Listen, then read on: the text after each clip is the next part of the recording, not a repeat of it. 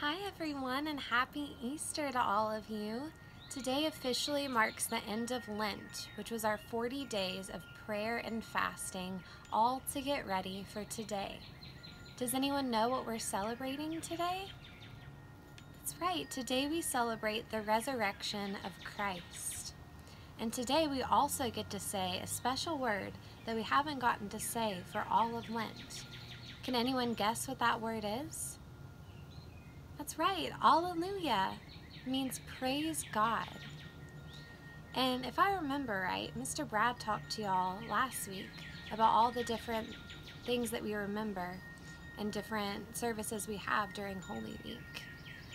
He talked to you about Maundy Thursday, which was where we remember Christ washing the feet of the disciples and serving the Last Supper, and Good Friday, where we remember Christ's death on the cross. And today we're going to talk about Easter and Easter vigils. So at an Easter vigil, you get up while it's still dark outside. And these people walk to the lake to meet other people from their church, wrapped in blankets, shivering in the cold and waiting. A streak of pink appears in the sky, then the sun, huge and blazing orange.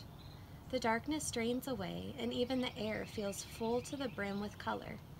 God has done a wonderful thing. Hallelujah, we sing. Jesus is risen.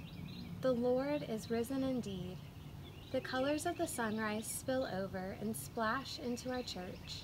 Everywhere there are flowers and green leaves, beautiful banners and bright sunlight. The shadows are gone. Lent is over.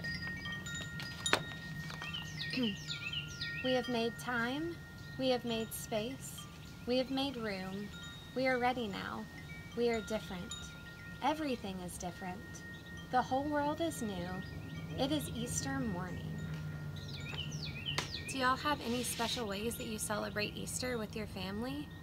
In my family growing up, we always had a huge lunch together and did an Easter egg hunt after we got back from church.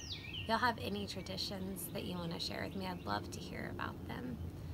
I hope you all have a happy Easter and an amazing week, and hope to see you all soon. Bye.